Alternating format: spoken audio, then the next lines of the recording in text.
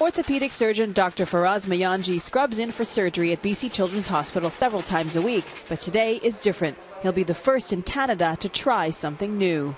I am very excited, actually. We're going to try something very new.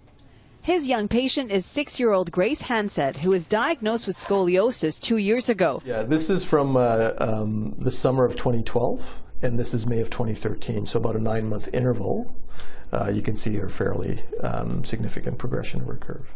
Her spine has curved so much now the best option is surgery to implant a metal rod along her back so she can continue to grow with a straight spine. Yeah, this is a big deal, and that's a big deal for any parent. And I wish we weren't here.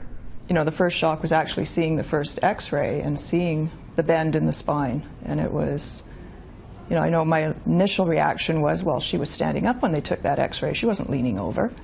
Grace's case is unusual because she's so young. That means the potential for more serious side effects if her spine continues to curve and twist, affecting her internal organs. The greater their growth potential, the more severe it can be. So if you have a young child with a large curve, they would be at the highest risk of something much more ominous than, say, an older child with a smaller curve.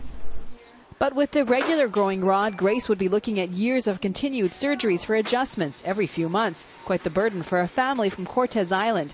However, Health Canada has given special permission for her to try out a new magnetic growing rod. It can be lengthened externally, a very simple in-clinic procedure. Yeah, no question that, you know, in terms of invasiveness, this is the least invasive way to go. So literally, Grace will come in, you'll do a little thing with the magnets, and then she can walk out? She can walk out, yeah, same day, yeah. Wow. Yeah, so the magnet or the lengthenings does not need to be done under an anesthetic either.